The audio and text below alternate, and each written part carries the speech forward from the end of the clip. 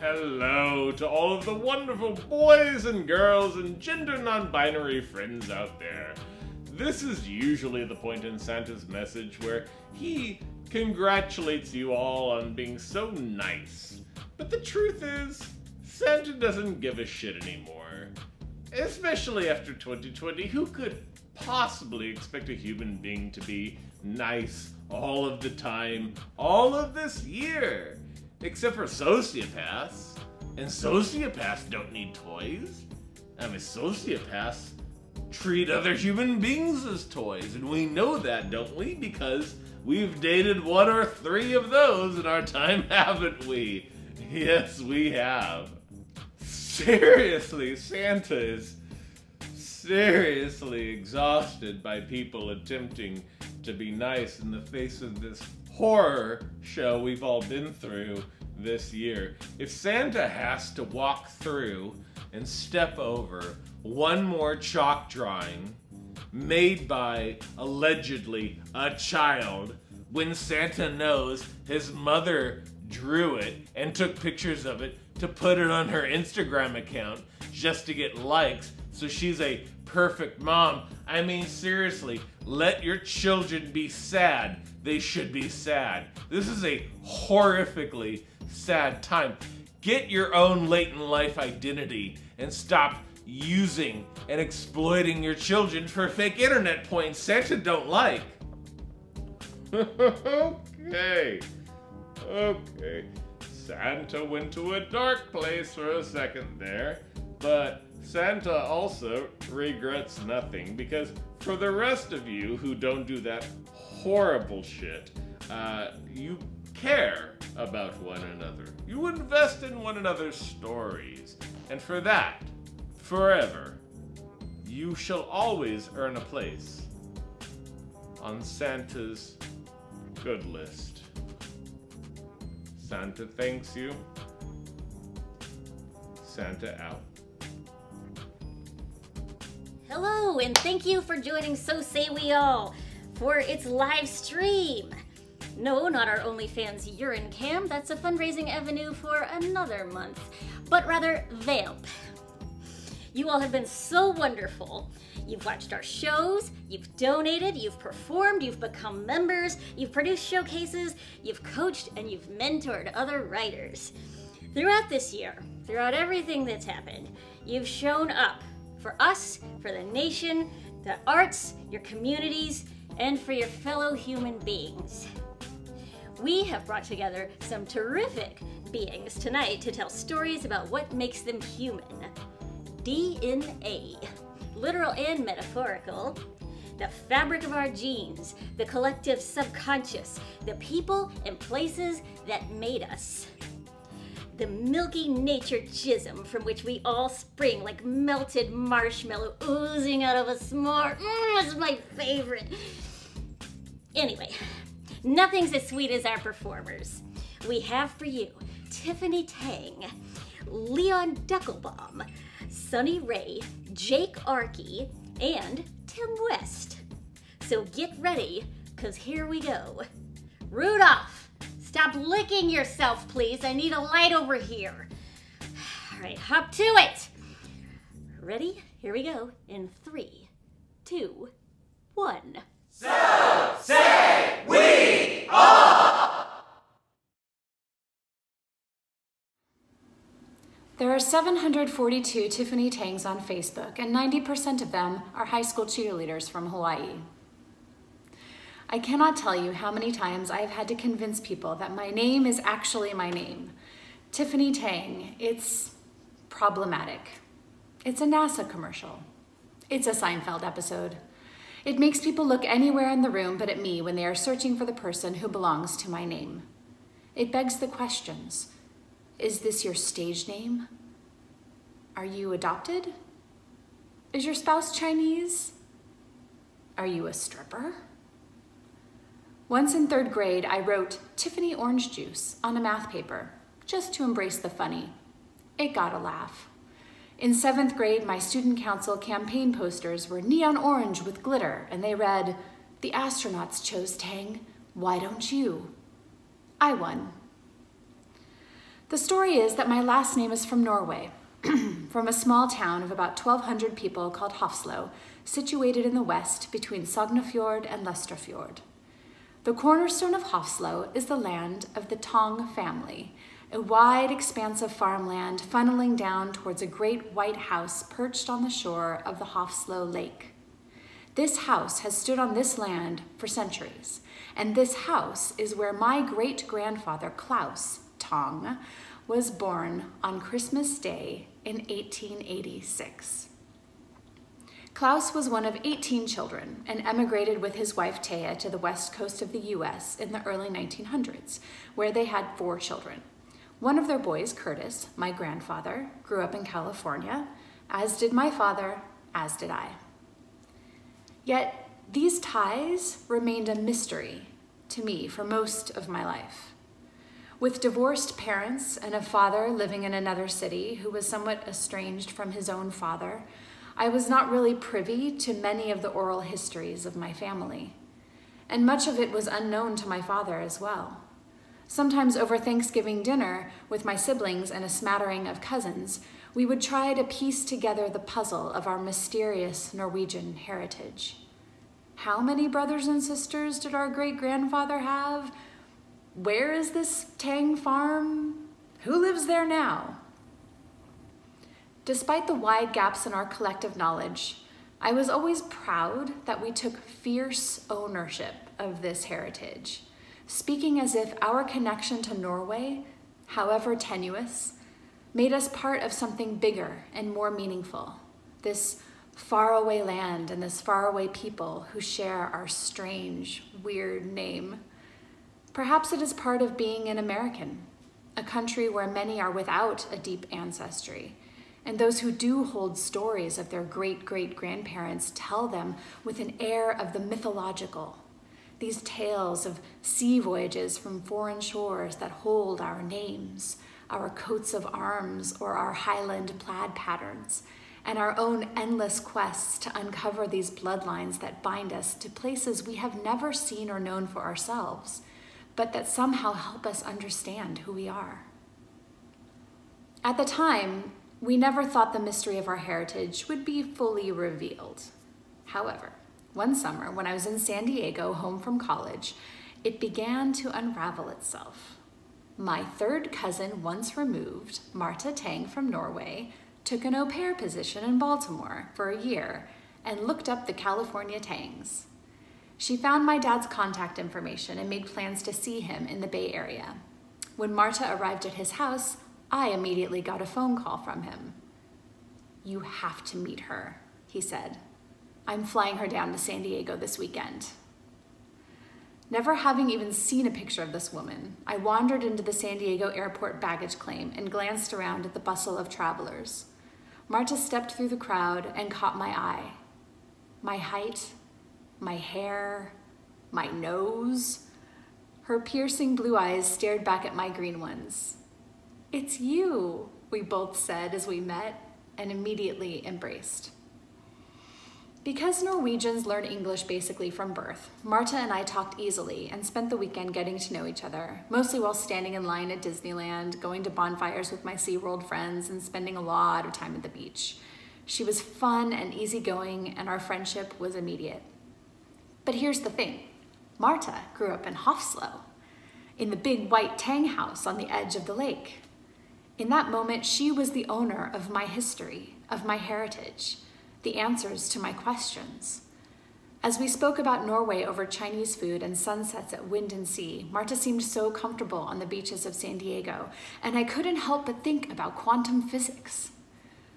Was there an alternate universe out there where my great-grandfather stays in Norway, where one different decision means that I grew up in Hafslo and Marta grows up as a California girl? And why do I feel so connected to this person I've just met and this place I've never visited before? Is genetic memory a thing? The next year, while I was living abroad in England, my father sponsored a spring break trip for me to visit the Norwegian Tangs. That April, a few days before my 21st birthday, I flew into Bergen. Marta met me at the airport with her father Per, and we drove 4 hours back to Hafslo. Multiple times during this trip, we pulled the car onto a ferry in order to cross the fjord at one point or another. Our travels tipped the mountains where the snow drifts were stacked 10 feet high and then dove into deep valleys where little towns were nestled next to coastlines of sparkling water. I soaked it all in, almost unable to process that Norway was indeed something out of a fairy tale. It was magic and mythology. It was the most beautiful place I'd ever seen. As we approached Hofslo, we passed a sign that read, "Tang, 2 kilometers." We drove down the main street and then turned left onto Tongveien. This road wound through rolling hills to the edge of the lake where that big white house greeted us. I saw it rise up on the horizon and my breath caught. How many of my ancestors, my great-grandparents and beyond, had traveled this same road, walked up those same stone steps, gazed at the same view of the lake? I was dizzy with the ghosts of the past as we approached this historic home, simply known in the area as Tong, this place and this land that gave me my name.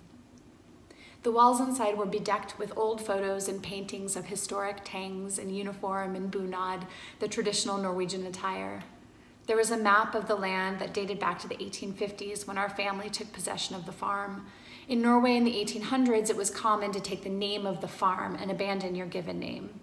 It was my great-great-great-grandfather, Per and Christy, who settled the farm, with the oldest child inheriting the farm each generation going forward, until it now belonged to Marta's dad and would one day belong to Marta's older sister. But it was the day that we visited the churchyard in Hofslo that it became so real to me. The headstones of my ancestors, stark and white against the gray skies, spelled out my history, starting from 1827. Per A. Tang, Christy O. Tang, Tang, Tang, Tang. Kvel i fred, rest in peace. I had never experienced my own strange name so embedded in a community, so deeply woven into the fabric of a place. I had never felt my own bloodline stretch so far behind me. Marta's sister Kjersti and her brother Torshäll also spent the week with us, as well as her mother Björg.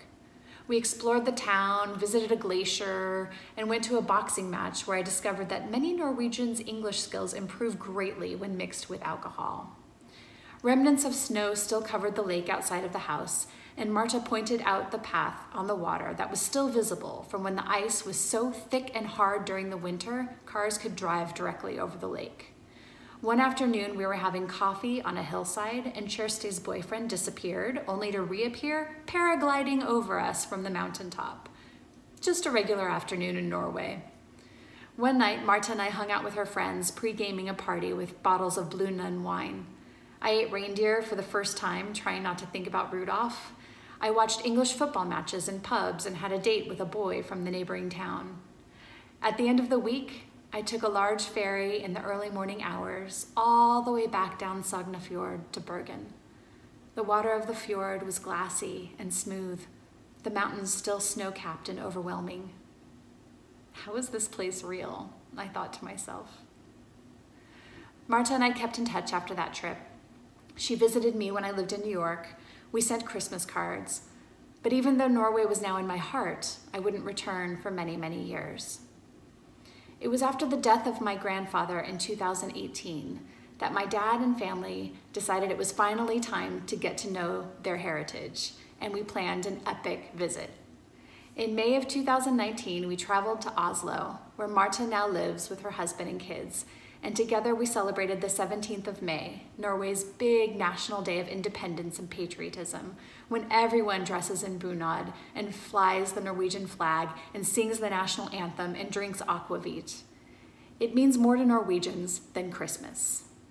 That day, in front of the royal palace, I stood with my father, watching the stunning spectacle of children parading through the city behind their school bands playing traditional songs, but also Eye of the Tiger, a sea of red and blue, and wondered if he felt the same connection to this place that I had experienced, this feeling of genetic familiarity. We spent the day at Marta's house eating traditional foods and cracking open a giant bottle of champagne. The families were together, generational, geographical, connected through distant relatives long gone, but not forgotten. We of course went to Hofslo, where Marta's father produced a stack of photo albums with pictures and letters from the past, and afternoon coffees in the big white house were equal parts social and historical research on the roots of our family. By a strange turn of events, one of my grad school classmates, who is Norwegian, had been teaching at a private college in Oslo for the last few years. She had reached out a few months before this trip to let me know she had recommended me for a visiting faculty position. Intrigued, I scheduled an interview with the college while we were in Oslo, and the short story is that I live here now. Marta lives a 15-minute walk up the hill, and we regularly visit all of the tangs in Hofslo for long weekends. During these visits, I am often greeted by people who have heard of the random American tang who now lives here in Norway. "Oh, it's you," they say to me in Norwegian, with a smile to let me know that I belong. Thank you. Guyul from Norway.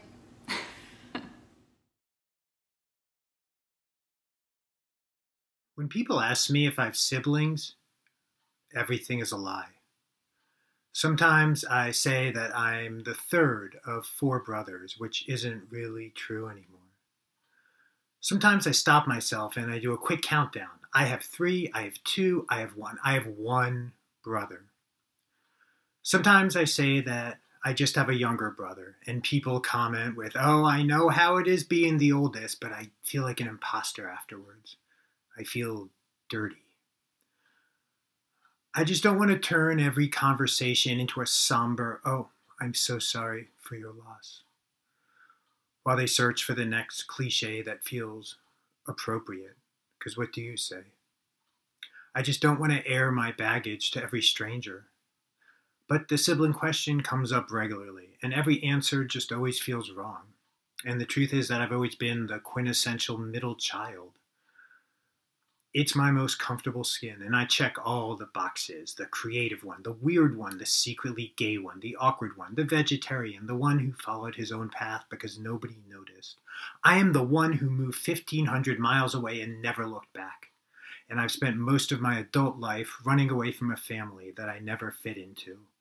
When I was a kid, I used to sit outside and I'd wait for the aliens to take me back to my real family and away from all these football-loving bros. My 2 oldest brothers turned into such messes and left such a trail of emotional carnage around them that I don't miss them. In fact, it's a relief they're gone, and I'm not embarrassed to say that. My mother isn't waiting on a death call or locking her jewelry in a safe. My father isn't chasing my brother down the street in his underwear and risking a heart attack. I don't mourn the things that happen because they happen so gradually and for so long that their lives just seem terminal eventually. Randy was the first one to go. He was the bad one. He was the black sheep, the manipulator. He lied, he stole, he broke the law. He took up all of my parents' time trying to fix him. He was the other middle child who rose above his status to finally ascend to the problem child. Eventually, when he was at rock bottom, a 2-time felon addicted to crack, he ended it. And that was 17 years ago. Rob, the oldest, was a harder story. He was always the good one. He was the one who went to law school and got married and had kids. He was the responsible brother who helped my parents get out of debt, made wise investments, and was a business success. When Randy was living in my parents' house, Rob said that he would never let his children visit as long as my other brother was there, verbally abusing my mother and otherwise putting my parents through hell. My father still wonders how he turned into the very thing he hated. It started with Ambien. I remember visiting him when his son was born, having the most profound conversation of my life with him, and the next day, he swore that we never talked. I knew it was getting progressively worse, and eventually he went to rehab for that and other pills, but it just never seemed insurmountable. 10 years ago, I was Skyping with my parents from India when they mentioned my sister-in-law who was crying in a fetal position on their couch. This was the first time I realized that the pills were now turning into abuse. There were other episodes later on when we were at a restaurant and I had to go get him out of the bathroom because he was asleep standing at a urinal while his children were at the table. My 8-year-old nephew had to hide his keys so he wouldn't drive off in a stupor. He just wasn't a father, a husband, or a son anymore. In spite of his addictions and spiral, Rob was still there, in theory. In sober stints, he was helping my parents with their finances or giving them mortgage advice or legal advice. I don't know anything about mortgages or life insurance, but he did. He was the oldest brother, the adult, and even though he wasn't all there, he was still there in some form. The last few years, he lurched from crisis to crisis. He had just given up. My younger brother would have to break his condo door down to see if he'd overdosed, and he had so many near misses where the ERs arrived him just in the nick of time. It was almost like he had a death wish. He'd be discovered unconscious on a park bench. He would leave slurring messages where he passed out mid-sentence through that were 4 minutes long. He'd wreck his car, and I'd pray that one day he wouldn't accidentally plow into a minivan, killing someone. But there was always this false hope that he would somehow get better and he would fix his life. I supported my parents through all this from a distance, every phone call empathetically listening to why did he do this to himself? But I was still half a continent away. When we got off the phone, the problem was distant.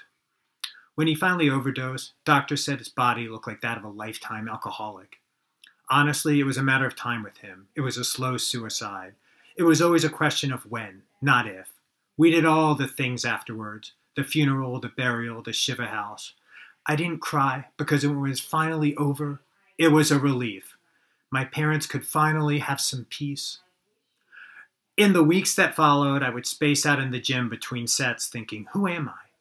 My best friend and I went to a production of Hello Dolly, and during intermission, I just started weeping.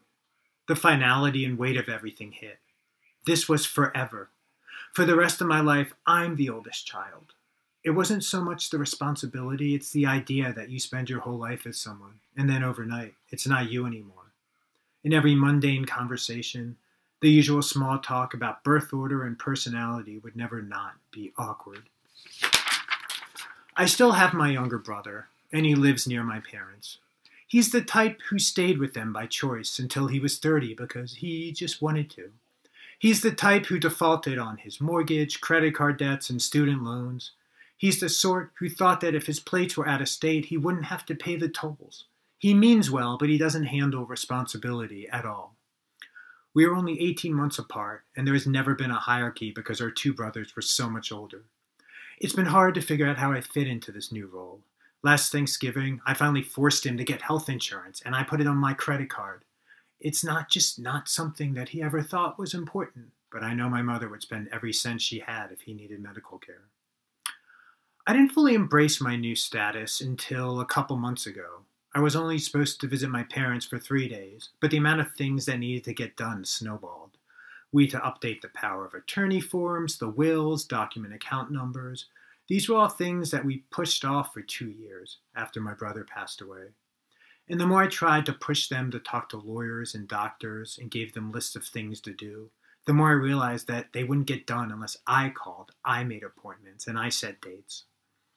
I stayed for 11 days, realizing that they couldn't handle their finances on their own anymore. I'd never asked them about money because it was never any of my business, until it finally had to be. It was the first time in 17 years that I'd spent more than 3 days with my parents. And it just taught me to treasure the fleeting time that we do have together. And now, it's time to take care of them. I am not the oldest, and I'll never be the oldest. But when I say it accidentally now, it's not so foreign. As a middle child, I've never quite known where I fit into the family. And right now, this is just who I need to be. Hello, so say we all, Sunny Ray here. I am so honored to be a part of the last show of the historic 2020. What a delight it's been to be part of the in-person community, and I'm so proud of you for keeping the virtual community and connection alive during such a difficult and trying time. To everybody watching, I hope you're well, and thank you for sharing space. This poem is with the prompt DNA, but with the intention of holding the collective energy of the 12 very long months we've experienced. And it goes like this. Perhaps it was always there. Tip of our nose pressed under salt crystal skin. Drums blazing through chest, beating out what's left of the year. We are totem poles marching in unison. Figure eights looping and erasing, creating and easing into all that is and all that never got to be. There is a leak in the conversation. There's a dribble that's gone awry, a hole in the misunderstanding, something we've been lacking, and a shadow peeking up from the inside. God's like a father away on business, left to our own demise. And what a disastrous place us monsters made, bloated bellies, with neighbors panhandling out in the streets.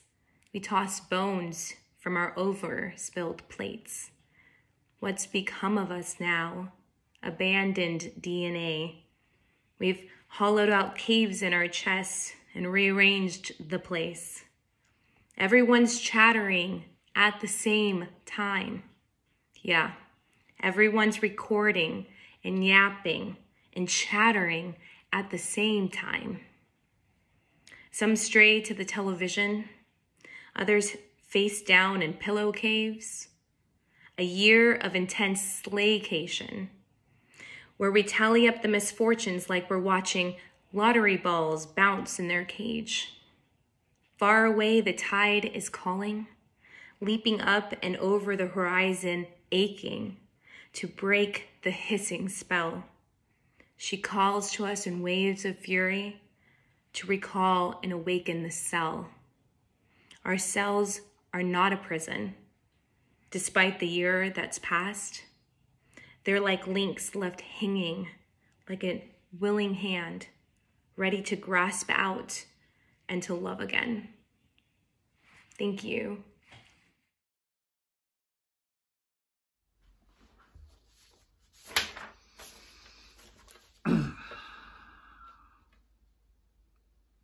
I always wanted a sibling like the ones I saw on 90s television. Spunky, precocious, a little annoying, but there for you when you needed them the most. Partners until the very end. What I got was my younger brother, Sam. Adopted from Calcutta and dropped into my life after a decade of being the only child in my family. We were, and today in many ways still are, polar opposites. Sam can be wild and reckless, yet undaunted in his pursuit of himself. I, on the other hand, am known for walking the straight and narrow with near Boy Scout diligence, betting that one day I'll be rewarded with fame and fortune for my subdued nature of politely conducting myself. A real George Clooney type is what I'm aiming for. Instead of looking to Sam for solace and understanding after he was assigned the role of my sibling, I only plunged deeper into the world of 90s television. Specifically, I plowed into the cult classic with a dynamo pairing, The X-Files. As a prepubescent creature from the millennial age, I wanted nothing more than to be Agent Mulder. And not just because he and Scully would eventually hook up. No, I wanted a partner to hunt down the existence of the truth, whatever the truth happened to be in my adolescent brain. The only person I seemed able to convince that scary, dark forces lurked in the universe was my little brother. As a toddler, I'd make Sam watch episodes of The X-Files to the point where he would run from the room crying in fear. I would try to get him to go into the basement storage closet and turn on the overhead light, which would activate a creepy robotic Big Bird doll with motion sensors drilled into its eyes to mechanically coo, "Pluto." Just like my hero, Agent Mulder, I was kind of a dick.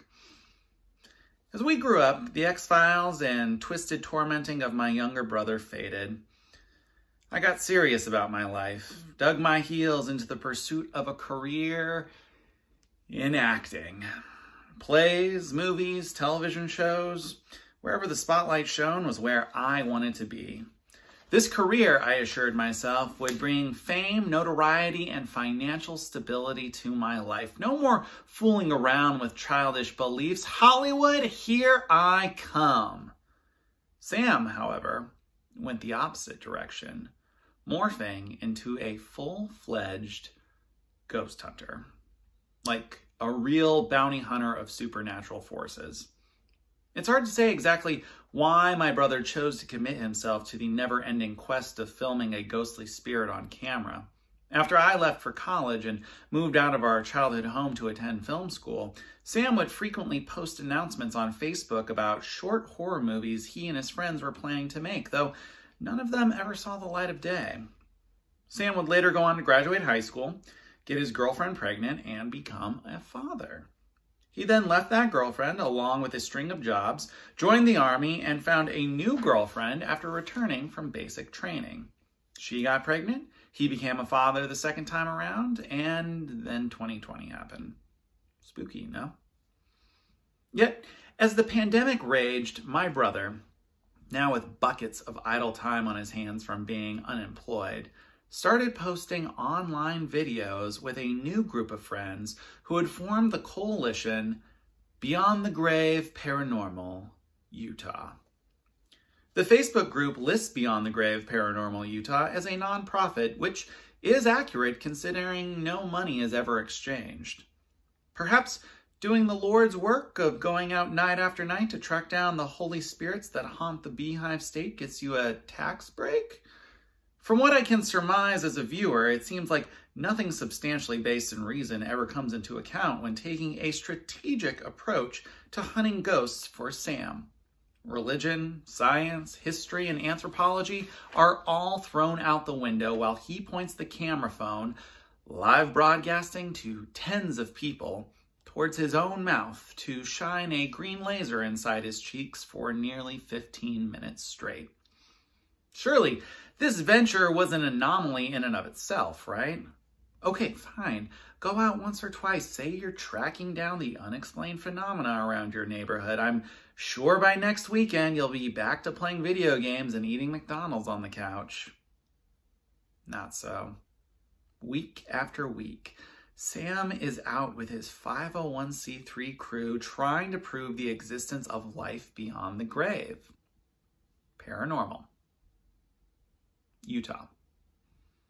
Checking off all the necessary boxes for a good ghost hunt, the collective has visited a creepy farmhouse, a former asylum, a rundown hotel, and something called the Ted Bundy House, which is a house Ted Bundy never lived in or took any of his victims to, but is open for ghost hunting if you sign up for a time slot 1 week prior. While the rest of the Beyond the Grave crew seems to be taking these expeditions very seriously, using expensive equipment to analyze and record the escapades, my brother is relegated to the role of cameraman.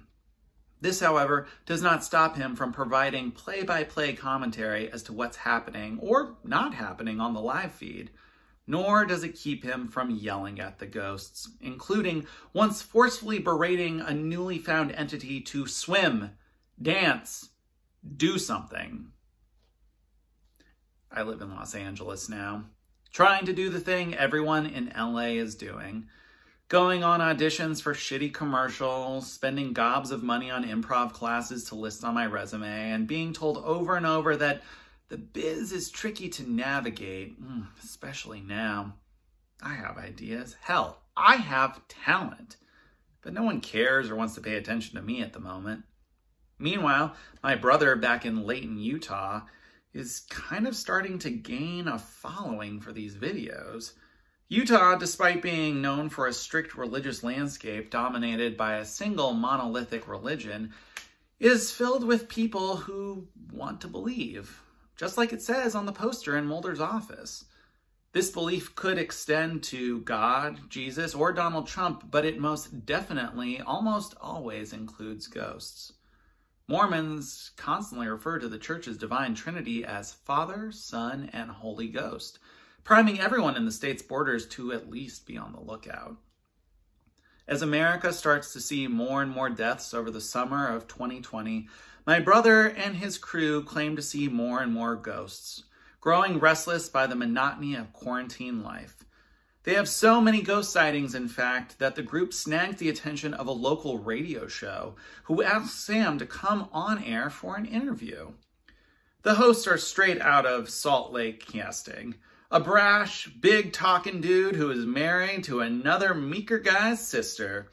Another strange brotherly pairing with only a tenuous link to biology at best. When these guys are not broadcasting, they're out ghost hunting. During the interview, Sam takes us down memory lane of becoming a ghost hunter, recalling how he first believed in ghosts after he witnessed our family dog bark at something one night in the hallway. Sam expresses how it's considered selling out if you get a TV show as a ghost hunter because it becomes all about the ratings. He proudly proclaims that he would never charge anyone a fee for ghost hunting. That's just unethical. What he and Beyond the Grave do is strictly for the love of the game.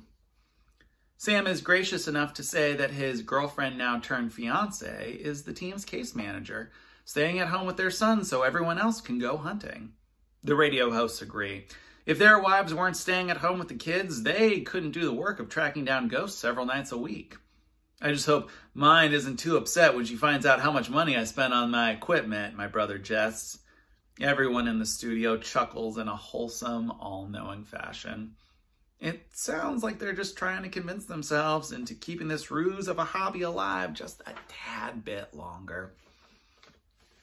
Several weeks after the radio interview, my brother sends me a text reading, "I'm going to have a show on Netflix, Amazon, and the Travel Channel." I'm skeptical, but I have to admit my gut reaction. If this is true, I am jealous to my core. I mean, the fuck, that's all it took to get the world to pay attention to you? Instead of jumping to conclusions, I decided to do what Special Agent Dana Scully would do and investigate with logic and reasoning.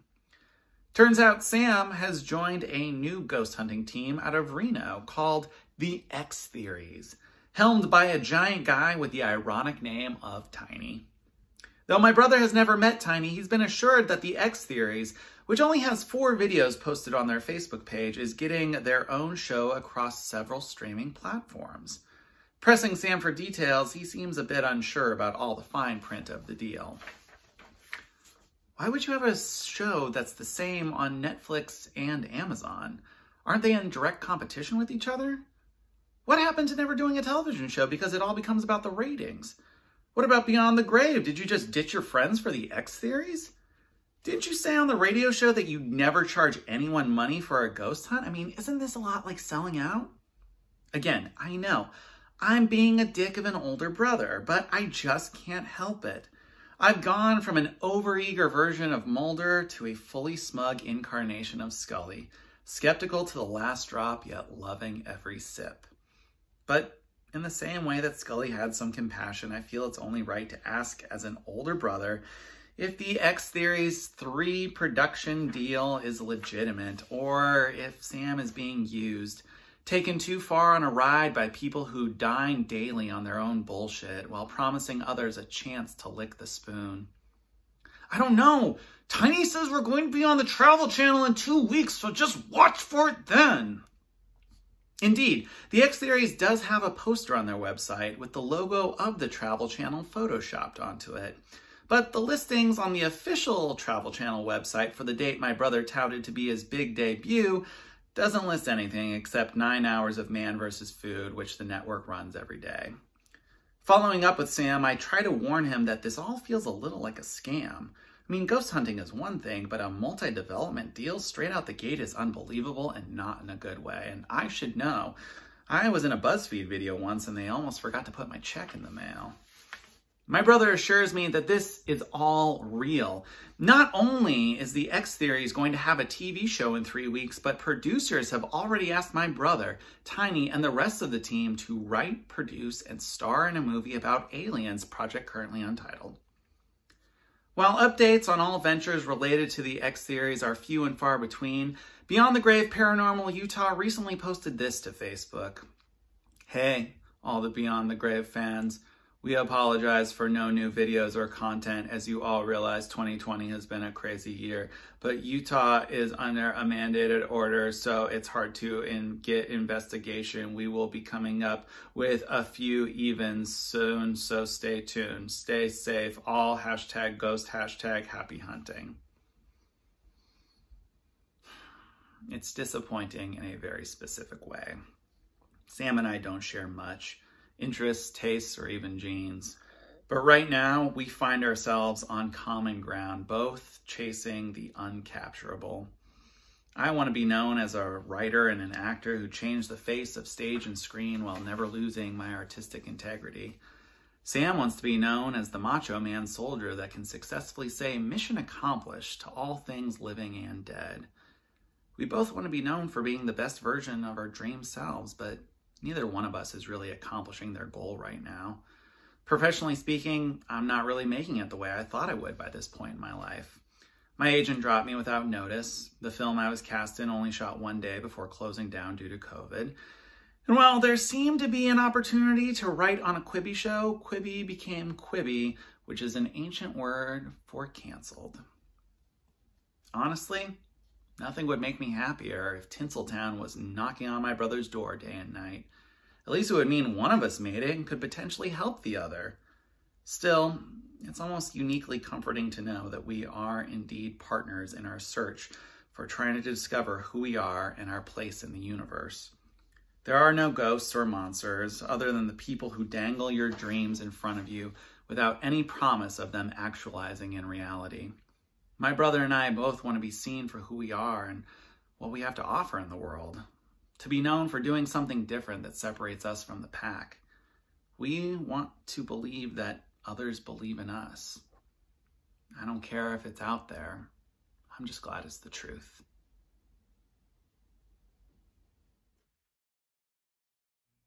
Horace Mann Junior High School doesn't exist anymore. There's a Horace Mann Middle School on the site, still tucked between my elementary and high schools. But all the actual buildings are being reduced to rubble, bulldozed and shoveled, carted and dumped. A $34 million whole site modernization, or WSM. A sign warns visitors about asbestos in the meantime. I visited the old 1955 campus, my alma mater, class of 76, before they tore it down across the 2-year demolition, 2017 to 2019. In my job as active teaching artist, I visited regularly, although I hadn't been back in half a century. I was struck by how small it was, of course, how small I must have been, by the old school cells and bells design, the range of numbered rectangles around a rectilinear central quad. The dilapidated structures were not hard to say goodbye to, but I was surprised to discover that they harbored memories which begged a last look at. I checked into admin, the 100 building, and, still curious after 50 years, ducked into the 200 building, the auditorium and band room. Mr. Bouchard, who taught drama and music, was removed, arrested, tried, and convicted when it was discovered he used those private wood-paneled closet-like rehearsal spaces off the long hallway to molest 3 minors. They would be my age today, bearing that across their lifetimes. Across 3 lifetimes. I never took drama. I became an actor anyway. The kids do lots of improv now, since nothing written after 1973 can fail to address issues which don't belong in any 12-year-old's curriculum. And kids don't have band anymore. Families can't afford the instruments.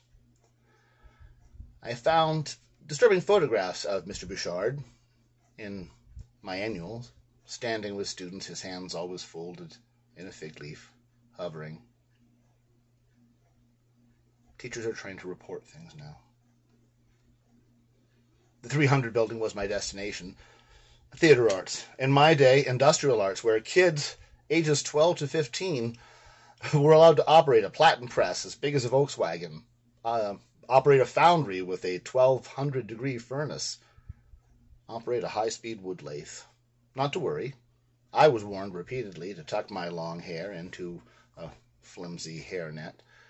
Mr. Owen demonstrated electrical safety with a pair of purpose-built shocking coils. We kids were all keenly aware of the dangerous environment we were in.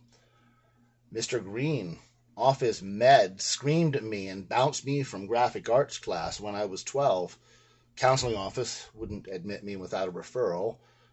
Mr. Green wouldn't admit me to class without a note from the counseling office. They found me crying outside. I was 12. Hey, for memories, Classmates.com informs me Mr. Green was only in my 1973 to 1976 annuals. He wasn't there long, no longer than I was. Never showed for photo day. By the time I was 15, Metal and Woodshop's Mr. Taylor was so impressed I didn't just craft hash pipes and come to class stoned like the other chuckleheads. He made me his TA. He was a good guy, Bob Taylor. Though I'll never forget when some poor kid did cut off his thumb on the bandsaw and his shop shut down. The shop teacher improvised, regaling 29 15-year-old boys with well-worn tales of woodshop mayhem. Kids don't take industrial arts anymore, either, I'm sad to say. Liability issues. Every building I visited was a bad memory I didn't know I harbored. The 400 building, Miss Grotke, who mocked me and changed an apt 8th grader into a kid who hated math. Mr. Nygaard, who was disappointed in the 9th grade math skills he found in a 7th grader who'd been so good at it. The 500 building. Oh, the humanities. Mr. Stewart, freshman composition, the inveterate punster English teacher who connected your face with the name on his roster by attaching nicknames to every pea greener in the 7th grade, which he would sing out whenever he saw you on campus. My greeting was, Horace Greeley! Because, go west, young man. Mr. Squire, English teacher, a queer fellow who talked to a skull named Seymour that he displayed on his desk. At the school for decades, I discovered he, too, never showed for photo day. That is, Mr. Squire, not Seymour. I hesitate to think what Seymour was a memento of. Mr. Sabin, geography teacher, well-traveled, Hawaiian shirts in class, leisure suit for photo day. Only now do I see it. Yeah, total pothead. Mr. Carnes, U.S. history, a lay Methodist minister who made me sit up, no slouching, and insisted on fully sourced papers from 14-year-olds. Miss Hoover, a young divorcee with great legs and short skirts on whom I had a total crush, because she'd grown up in the Bay Area, seeing concerts at the Fillmore, and told me, critiquing my teenage premiere at a play, that your main character is an asshole. My main character was an angry homeless person. 1973. I was too advanced for her. I was 12, she was 22. Each of us starting at 7 a.m. Miss Gabay. She went on to become Teacher of the Year in 1991. Everyone I know, everyone I've asked has memories like these. You've got your own gallery like this, don't you? The 700 building at the rear of the campus is the only building that I didn't visit. I avoided. Across the 2 years, I was admitted back to man as a guest with the freedom of the campus. The 700 building was the gym. And if every building was a memory, gym meant Coach Balicki. The 700 building boys' gym and Coach Balicki were both typical of their day. Quintessentially soulless blockhouse. Painted that tawny tan-colored enamel that some low-bid contractor settled on as the most cost-effective, non-toxic covering for cinder block allowed by law in 1955. The building was at the end of campus. We had to get there, undress, suit up, lock up, assemble on the blacktop by the time the bell rang, navigating the always dank dark locker room, degrees colder, winter or summer, than outside, with a cement floor too smooth or just a little slimy for sure footing, and metal doors that clanged, banged, rattled, tumbling their humid, fetid, squalid contents into some dirty water puddled on the concrete at our bare feet. Gym class is the sum of all fears for any adolescent.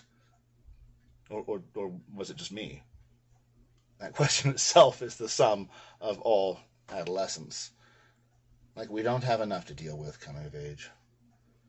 Grateful for even a modicum of privacy at home, I was still adjusting to the varying rates of radical change visited or not yet visited upon my growing body, no longer measuring that against a father or my one older brother, but suddenly subjected to general public humiliation 5 times weekly, stripped of any dignity I had managed to accumulate by the as yet unhirsute age of 15, and expected to don the most uncomfortable togs I had ever worn in my life.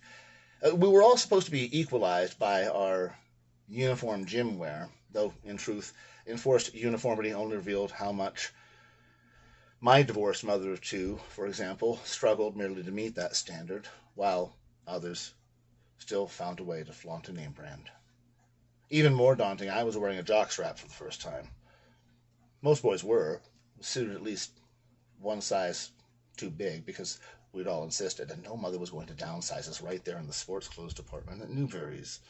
And brand name, mother, please, I will not be teased about my jockstrap. Out on the blacktop, the last spaces filled, the bell rang, a whistle shrieked, and Coach Balicki breezily brisked around the corner of the gym, wearing white shorts that exposed calf and thigh muscles, tan and gnarled like oak, with a white USMC t-shirt that looked like it had been painted onto a Roman breastplate. Balicki was a figure of universal awe at man. Even the other coaches, generally lazy, fat-ass, big beer-bellied, boozy-looking 6-footers in their 40s, admired Balicki, who was a bantamweight ex-Marine in his 60s. Could have taken any of them, imposing, completely cue-ball bald, with the drill instructor's demeanor and the look of the legendary Marine Commandant Victor Krulak. Even if you don't recognize the name, Commandant Victor Krulak gives you a sense of the figure Coach Balicki cut at my junior high school. They didn't even let you take Balicki's class until you were in the 9th grade. He taught nothing all day but 9th grade physical education, and he did nothing all day but run, and if you failed Balicki's class, you didn't go to high school. Period. To pass Balicki's class, we all had to run with him. He'd take the lead, run like a robotic machine, perfect motion, beautiful, really, if he didn't expect a general population of teenage boys to dutifully fall in behind him and meet that performance level. Laps, seemingly endless laps behind this maniacal, real-life Colonel Steve Austin, the bionic $6 million man of the 1970s, though as a public school teacher in the 1970s, he was more like the $36,000 man. Along the dirt perimeter of the rough rectangular track the size of a football field, Coach Balicki trotted at this relentless pace. If we couldn't keep up, we at least had to run the lengths, wind sprints. Then we could pant and limp the shorter sides. If Coach and his cohort lapped you, that's all you did all hour. Run. Laps all day, ladies, he'd call out. If Coach didn't lap you, you were deemed to earn your right to join in whatever state-approved replay activity was underway for that day. It didn't take long for the boys to divide into 2 basic groups. The first, the ones who thought of themselves as athletic, who performed to expectation and kept up. They got to play on the lower field, overlooking the girls' gym, while the rest of us watched, running laps on the upper field the rest of the hour.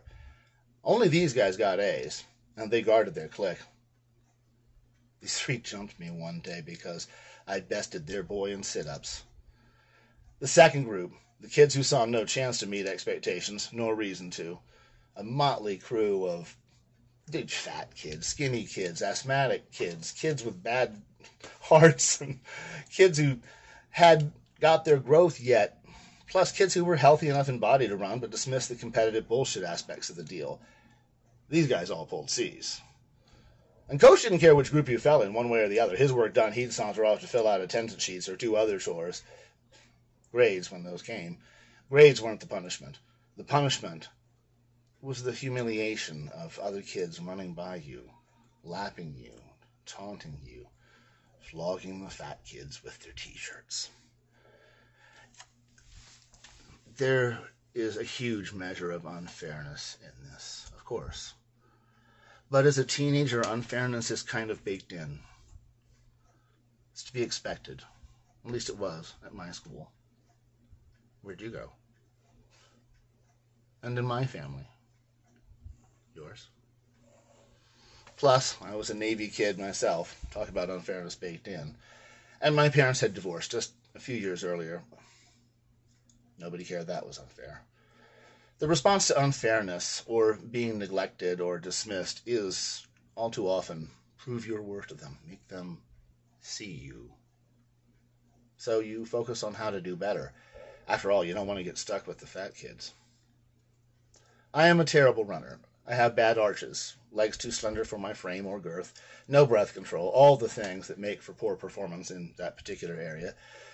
But the same thing that made me the sit-up king of 7th grade may be able to bust through Bilicki's arbitrary system of identifying natural athletes. The secret, of course, is not natural or innate or inborn ability. It's all about how provisioned we are, how resilient we are, how ready we are to push past the pain. Like that's new to teenagers.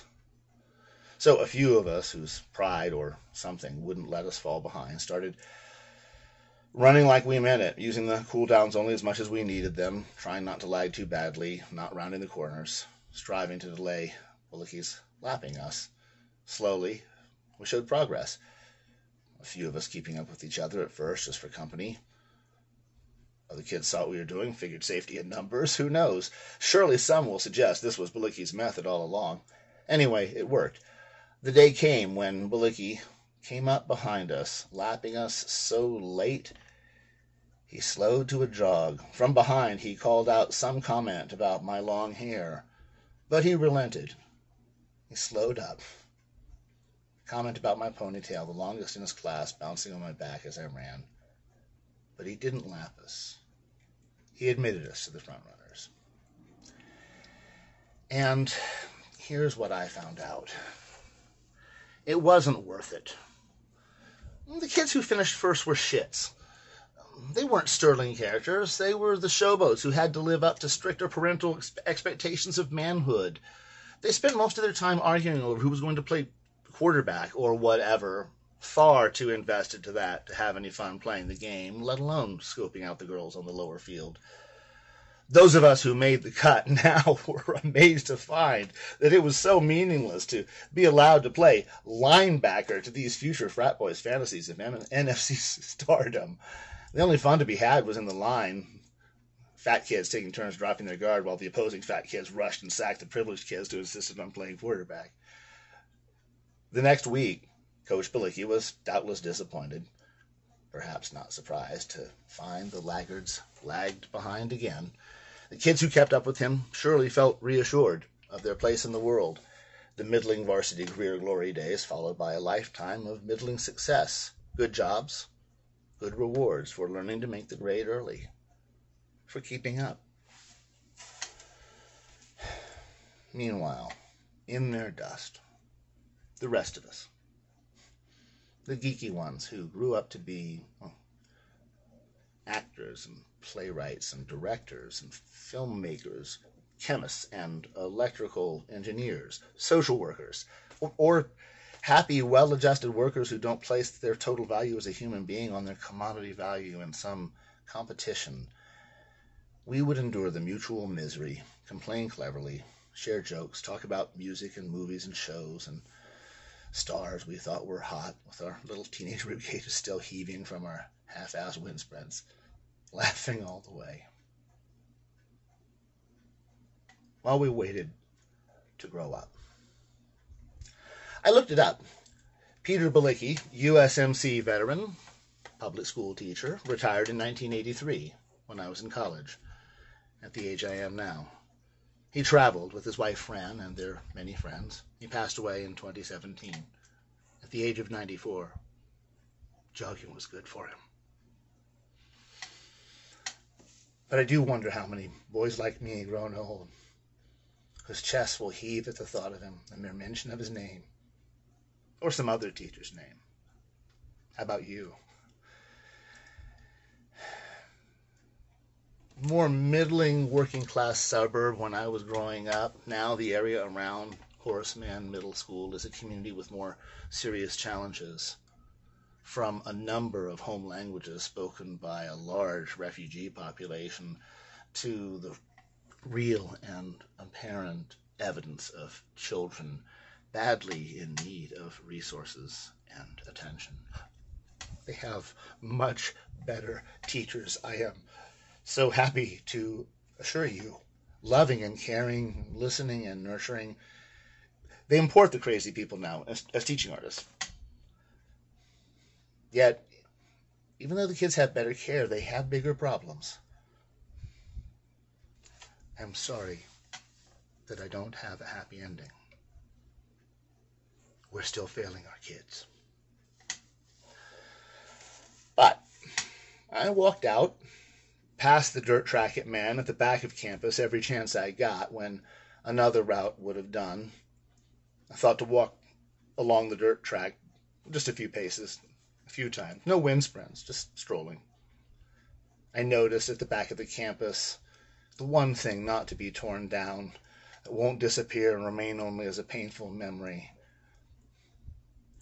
has altered. For the better, and forever, I trust. When the bell rings, the broad field of dirt swells with kids on their way home ducking out the back of campus, the back gate, the same way I always went, out past what used to be the coach's private parking, where they stuck the kids with special needs in bungalows in my day. A stream of kids of all sizes and shapes and colorings, natural and artificial, a glorious river of identities, all of whom would have been oddball kids when I was a teen.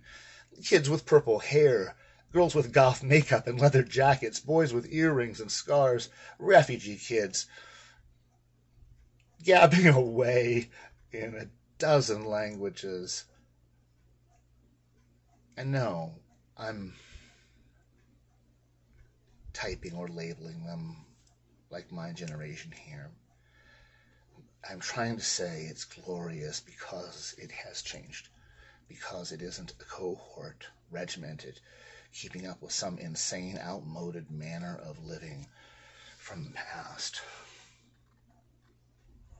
It's like a caravan, a vast caravan of promise, of young people who, though no longer content to pipe down and bring up the rear, will never again be whipped into running.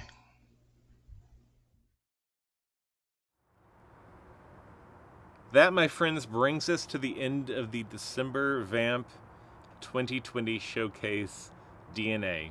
Now, we have a ritual at So Say We All. It's very important to us, where we honor everybody we've had the privilege of working with, and especially those that we've lost along the way.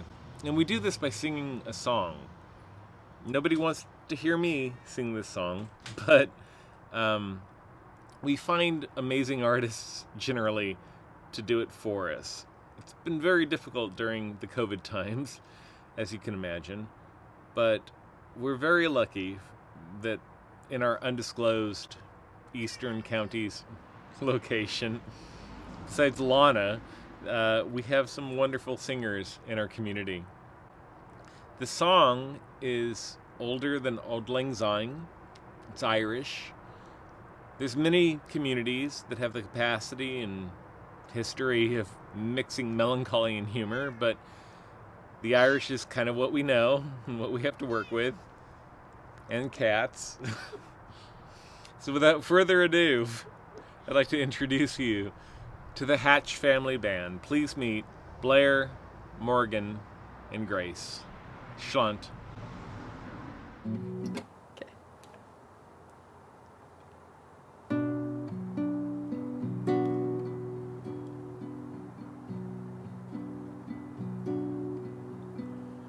Of all the money that e'er I spent it in good company, and all the harm done. Alas, it was to none but me.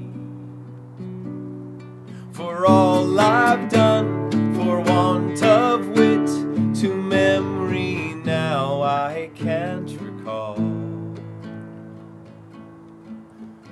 So fill to me the parting glass. Good night and joy be with you all.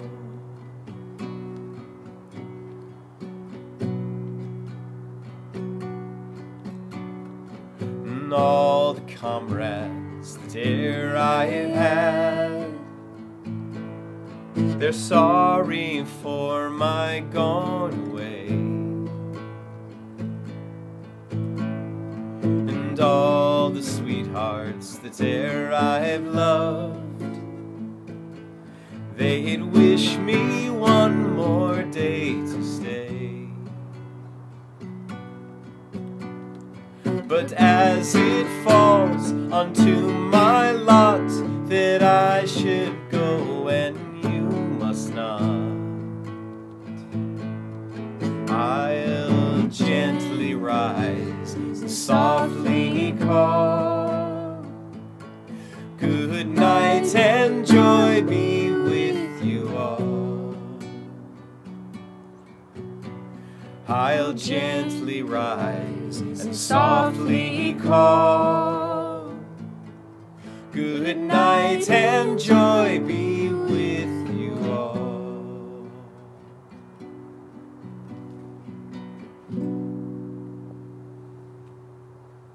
Woo! Yeah, that's the one. That's it right there. I think that's the one.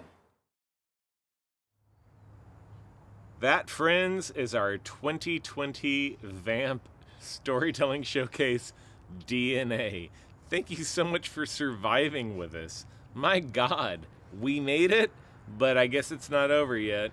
So hang in there. At least we'll get more stories. I hope we get to hear them from you very soon. If you want to submit your story, please visit our website at sosayweallonline.com and look for the submit link. All of 2021's themes are online on our website right now, so check them out. Also, know that So Say We All, along with every other arts organization in the country and the world probably, is going to get rocked by the pandemic. So please, if you have it in you, donate to us or become a member.